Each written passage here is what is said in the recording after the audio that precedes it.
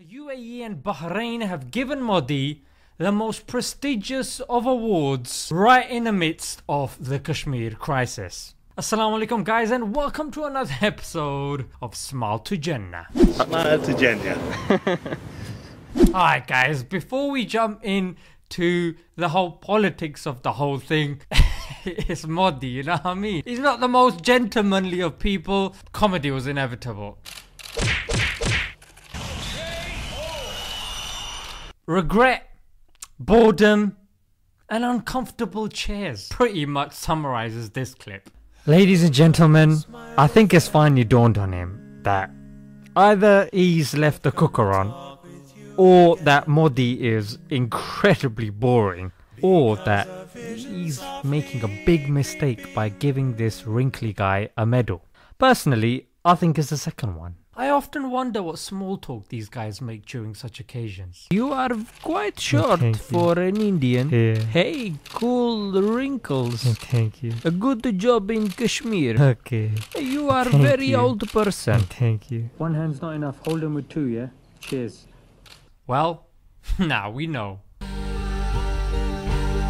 Ladies and gentlemen, welcome to the longest handshake in the world with a random Arab guy. You win. Even the guy in the picture seems cheesed off by the crown prince. We all know this look. Straight after letting one rip, you gotta check to see if you've gotten away with it. Have you?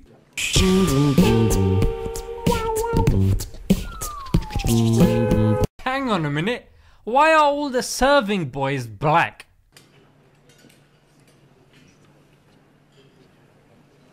That's just messed up, mate.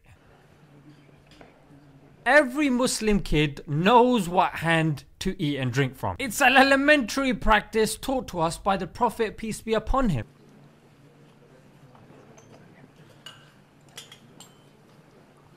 So when the leaders can't even drink properly, how can we expect greater things from them? Now guys, come on, we've all heard of the stories of Romeo and Juliet, Layla and Majnun, but nothing comes close to this.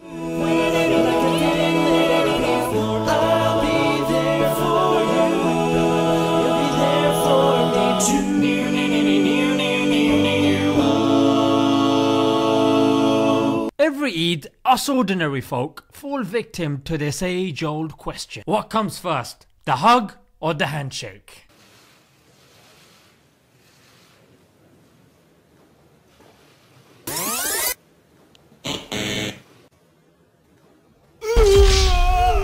Love of my life, don't leave me. It seems no one is immune to this paradox. Alright guys, enough clowning about. Bottom line is, with everything that's been going on in Kashmir, Pakistanis are cheesed off.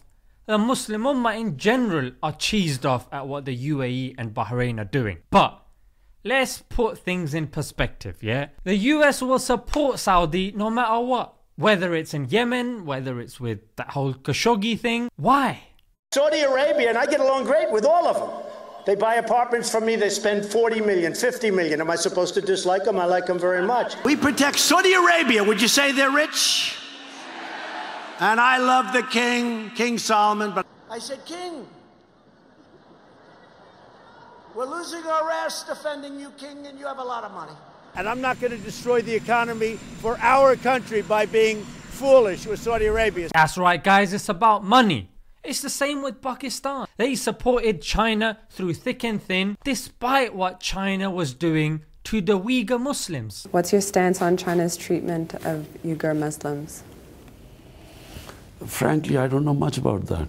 But you won't speak out against what's happening in China? If I had enough knowledge, I would speak about it. It is not so much in the papers. And now guys, the same applies to the UAE. They've got billions of dollars worth of trade with India. They've got a high-speed train coming up, and of course they've got loads of Indians in the country. So until the Muslim leaders put the ummah in front of their money, there's gonna be no change. Every country is looking out for itself, but until we step out of that box and we see ourselves as an ummah, respect ultimately comes from Allah. Look at our previous civilizations. We only did well when we held on to the rope of Allah. Until next time, guys.